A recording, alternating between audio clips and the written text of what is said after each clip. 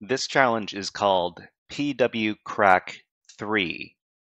It is a medium-level challenge from the General Skills category in the Beginner picoMini 2022 event. The description says, "Can you crack the password to get the flag? Download the password checker here, and you'll need the encrypted flag and the hash in the same directory too. There are 7 potential passwords, with 1 being correct. You can find these by examining the password checker script." All right, so the first thing we need to do is we need to download the 3 files associated with the challenge to our working directory. So what we're going to do is we're going to go over to our web shell, and then we're going to create a directory to work with this challenge in. So it's going to be mkdir picoCTF3. Okay, and then we enter the directory, and we're going to download the 3 files now. So it's going to be wget and then space, and then we're going to go over to the challenge page, and we're going to first download this file over here. Select copy link address, and then paste in the address. The second file will also do the same thing, wget space, and then over at the challenge page, the encrypted flag is the link, so we're going to right click that and select copy link address. Then the web shell, paste in the address and download that. And then the third file, we're going to do the same thing, wget space. And then the word hash over here is the link. Copy the link address, and then paste in the address inside of our web shell. So it's wget for each one of these, then space, and then paste in the address, then hit enter to download the file. Okay, so we know that we're ready to start the challenge when we have these 3 files: level3.flag.txt.enc, level3.hash.bin, and level3.py. All right, so first of all, let's take a look at what happens when we just try to run the level3.py file.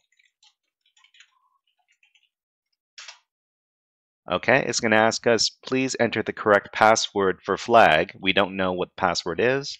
So we type test, and it says that password is incorrect, and it exits the program. Okay, so what we need to do is we need to take a look at the code inside of the level3.py file. So we can do so with the nano text editor. So it's nano level3.py.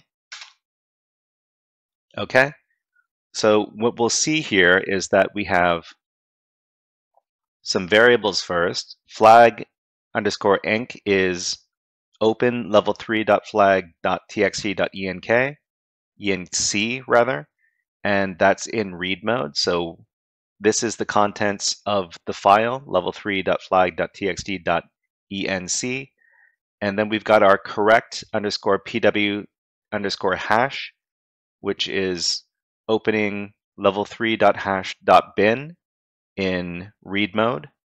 Okay, and so those 2 variables are there. Then we have our hash underscore pw function with our pw string argument. So what this is going to do is it's going to apply a hash to the password string. So this looks like it's using MD5 hashing. And then we've got our main function over here, which is level3 pw check. So it's going to ask for the correct password for the flag as input in this user underscore pw variable. and then it's going to hash that input using the hash underscore PW function on the user underscore PW variable. And that's going to become a new variable called user underscore PW underscore hash. All right, and the function says if the user underscore PW hash is equal to the correct underscore PW underscore hash, then it's going to print welcome back your flag user, and it's going to do the decryption function on the flag and print out the flag. Otherwise, it's going to print that password is incorrect. So the last thing that is executed inside of this script is level 3 PW check.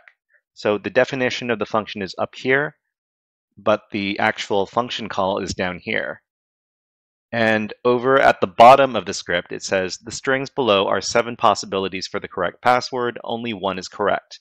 And there's a list over here, POS PW list, and it has 7 different 4-character strings in it. Okay, so the way that we're going to solve this challenge is we're going to modify the level 3 PW check function over here. And what we're going to do is we're going to have it include these 7 passwords and try to brute force each one of these to see which one of these items inside of this list is correct. So what we need to do first is we need to include this. We need to include this list into the function, but first we need to make sure that the function call happens after this list is initialized. So we're going to put the function call level 3 PW check after the list over here. Okay? And then we're going to modify this function in the following ways. Okay? So first of all, user PW is going to be, we're going to modify this, and we're actually going to delete it. Instead, we're going to provide a for loop. So for PW in POS underscore PW list. Okay, we're going to do user underscore PW underscore hash is hash underscore PW, and we're going to provide each one of these items, the PW. Okay, and then we're going to provide an if statement.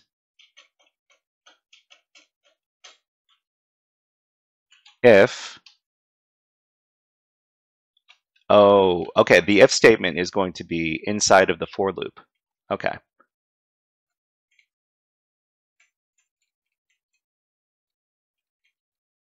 So we just need to put the if statement over here. Otherwise, we need to modify the following lines.